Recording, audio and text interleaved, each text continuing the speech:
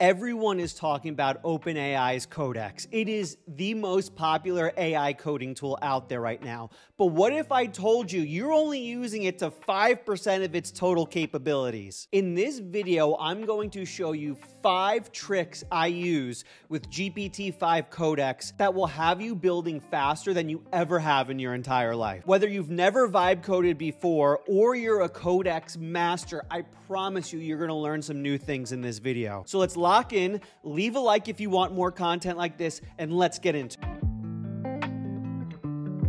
Before we get into the 5 tricks, I just want to do a real quick overview of Codex. If you're familiar with Codex, feel free to skip to the next chapter down below. But if you haven't used Codex before, here is a quick overview on how it works and how to get it set up. Codex is a Cursor and Claude Code competitor. It is an AI coding agent, but there are a few very key differences that make it very unique. The first and biggest thing is that it is cross-platform, meaning you can spin up tasks for your AI agents, not only from the IDE plugin like you see here. This is similar to your Claude Code or your Cursor AI chat. So not only can you spin up tasks from your IDE, but you can also spin up tasks from the web. So these are all connected. You can spin up tasks from your IDE, go to the web, build out a new task here, hit send. That's connected to your IDE. That will send tasks there. And on top of that, there's even a mobile app. So there's Codex on mobile. This is right in your ChatGPT app that you already have. So if you're signed up for Codex,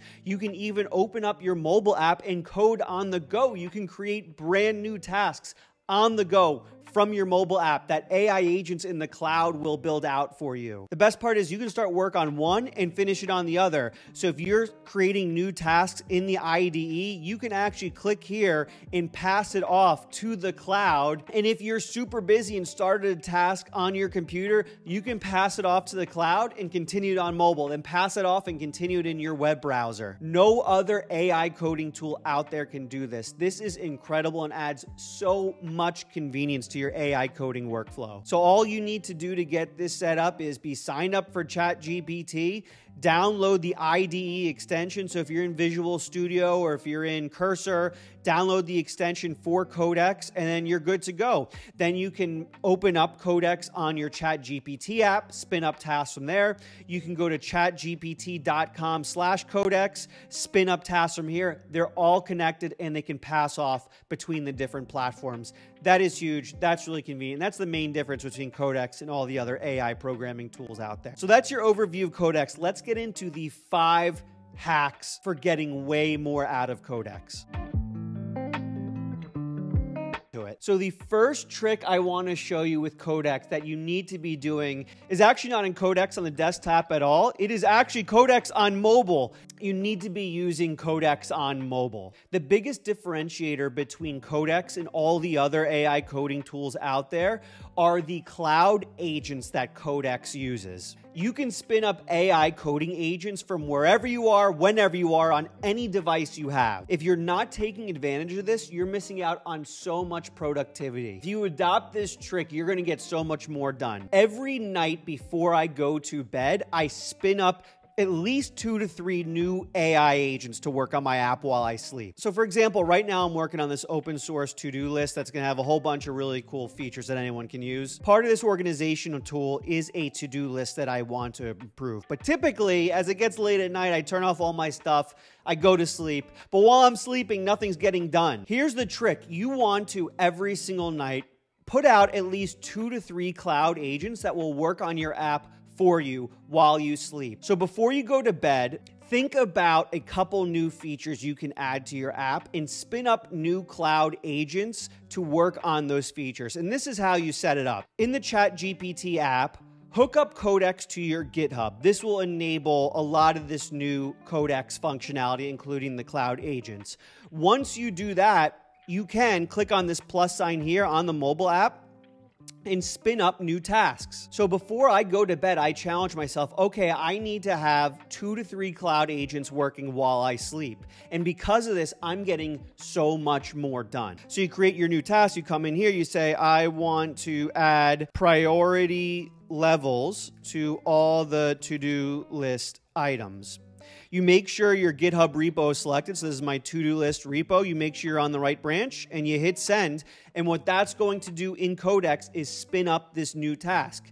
So before I go to bed, I'm spinning up at least 2 to 3 of these tasks so that as I'm walking into my bedroom, I know when I wake up, I'm going to have a lot more code finished. I'm literally vibing in my sleep. So this is my challenge to you for the next week. Spin up a couple agents every night before you go to bed. I promise your vibe coding projects will grow so much faster than you can imagine. Trick number 2, hire AI agent employees to work on other parts of your project. So these cloud agents aren't just for coding. You can have them do anything you want with your project. As a one-man building machine, I like to spin up agents to do other parts of the project, like my marketing, like my landing pages, like coming up with new ideas, like being my product manager. I'm not just spinning up agents to work on every part of my business. So I'm back in Codex inside of Visual Studio. This is the Codex plugin you can download for free. What I'm going to do is I'm going to make sure we're running in the cloud. In Visual Studio as a plugin, you have 2 options, run in the cloud or run locally. That's how you'd use any other coding agent. We're going to do run in the cloud, though, because I want to spin up some employees that are going to work for us while we do this. And I'm going to say, please come up with an entire marketing campaign for our app. This needs to be landing page and email marketing campaigns as well as tweets. I'm going to hit send on that. And if we look over here inside Codex, you can see, actually, there it is. There's that cloud agent we just spun up to create a marketing plan for the app. So that's going to write us an email marketing plan, landing page, tweets.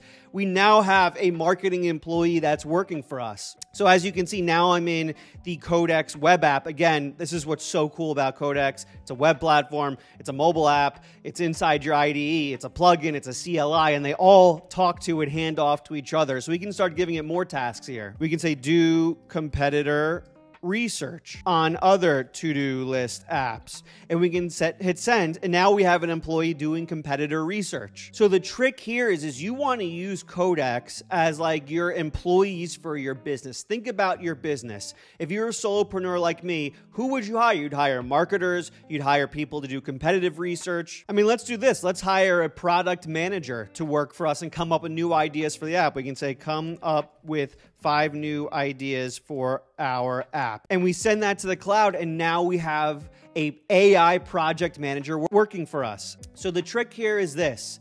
Don't just use Codex to do AI coding for you. Use Codex to run your entire company, spin up employees in every division of your company and have them work for you in the cloud. You will get so much more done than you can possibly imagine.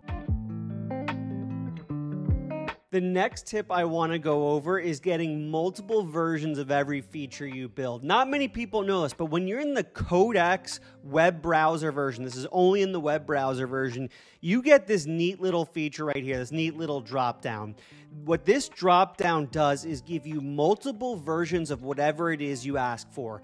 This is crucial for UI components that you're going to build out. Typically, I'm going to be honest with you, AI, not good at user interface. It doesn't really look pretty by default. But if you have the AI build out multiple versions, let's say 4 versions of something, your odds of getting a nice looking user interface go way, way up. So when building out UI components, you want to go to the web browser version of Codex, chatgpt.com/codex, and you want to make sure you use this drop down and you use 4 versions. So again, I'm building out this to-do list app. I want to add a Pomodoro timer to the top right here. So let's get multiple versions of this timer. Please add a Pomodoro timer to the top right that looks beautiful and can be started and stopped and paused at any time. So I'm going to hit send on this with 4 different versions, and what the AI is going to do now is they're going to spin up 4 AI agents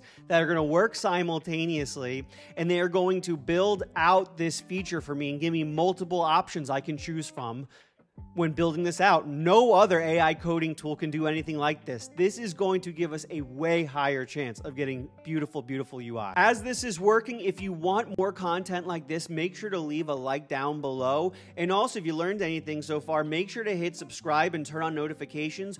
All I do is make amazing content on building with AI. So I went into the task, and you can see here each version being built out by the different AI agents in Codex. This is so cool. It's so cool what OpenAI is doing with this, giving you the ability to have your own AI agent employees in the cloud. Shout out OpenAI. I hope every other company does this too. I'd love to get this in Claude Code and every other coding tool.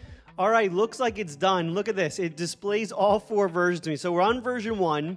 There's the Pomodoro timer in the top right. It gives us this really nice preview version. So it's hosting the app in the cloud. We can see what it looks like in a nice preview version. That's okay. That's pretty good. Start, stop. That's nice. Let's check out version 2. Okay, a little bit smaller, a little bit more scrunched.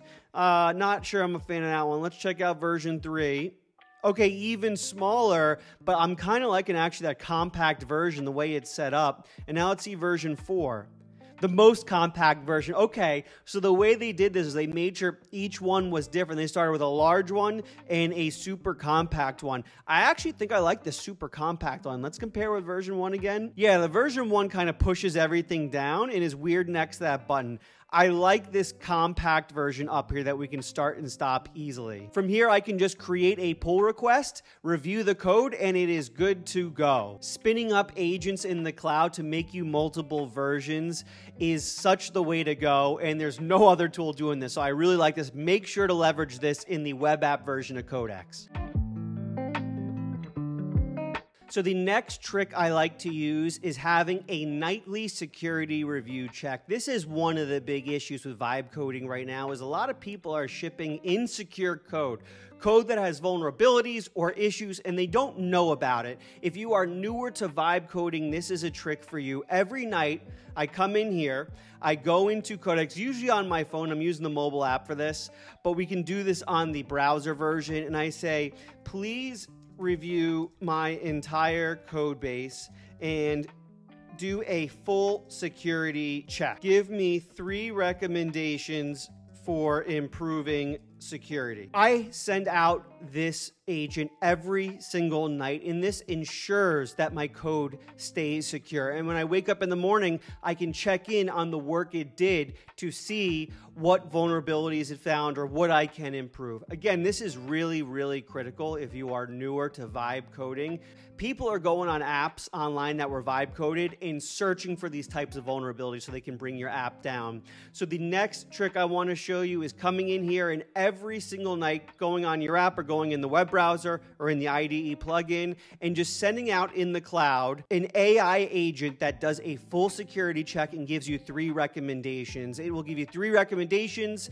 It will write code to patch your security vulnerabilities, and you can commit that code when you wake up in the morning. So security checks, regular nightly security checks are great. And if Codex had a way where I can schedule agents to do tasks like this, and I'm going to say repeat every single night, I would love that. But for now, I would highly recommend every night sending out a security agent to validate your code. The last Codex hack I want to show you, and this one is awesome, is automatic code reviews. Every time you commit code to your repository, Codex will actually do a double check review of all the code submitted. It'll look for performance enhancements, it'll look for ways to improve the code, and this all is done through their auto code review that you have to turn on. You have to turn this on. If you're watching this anytime shortly after this feature was released, this was just released, you can find on your main screen here, Enable Code Review. Click this. Go in here, search for your repo. So we're on my to-do list app, so to-do log.